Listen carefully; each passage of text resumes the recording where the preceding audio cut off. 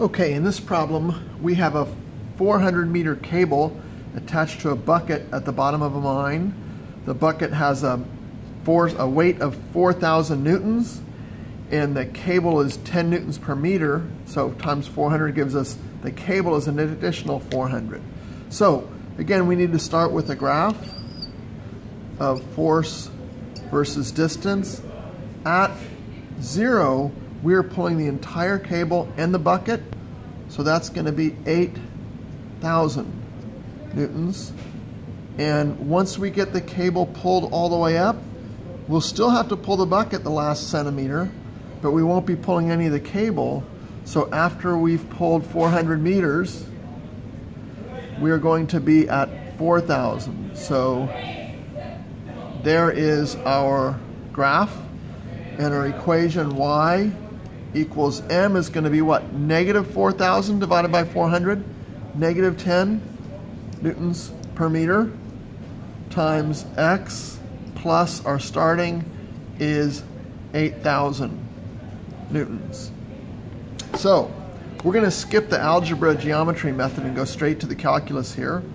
So we have, our formula is F equals negative 10x plus 8,000. And the first question asks us, they want us to integrate just how much energy does it take to lift it halfway. So our first integral is going to be from 0 to 200 of negative 10x plus 8,000 dx. So we're going to go negative 5x squared plus 8,000x from 0 to 200. Again, we can skip the 0, so we have negative 5 200 squared plus 8,000 times 200.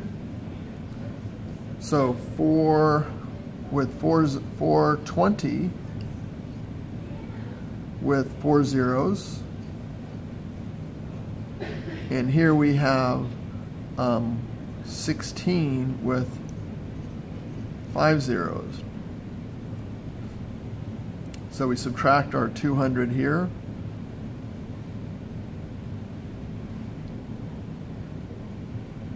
And 1, 2, 3, 5, wrong comma. 1, 2, 3. There we go. Now it's lining up the way we want. Minus 200 gives us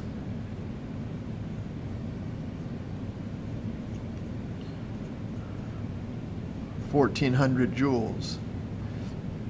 If we solve this from 0 to 400, negative 5 times 400 squared plus 8,000 times 400 gives us 16 times 5 is 80 with 4 zeros after that.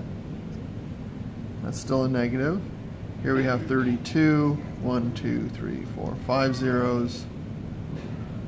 Subtract those out, we get 2, 4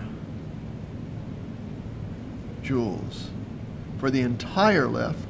So if that's the first half and that's the entire lift, we could solve this going from 200 to 400, and we should get 1,000, the difference between those two.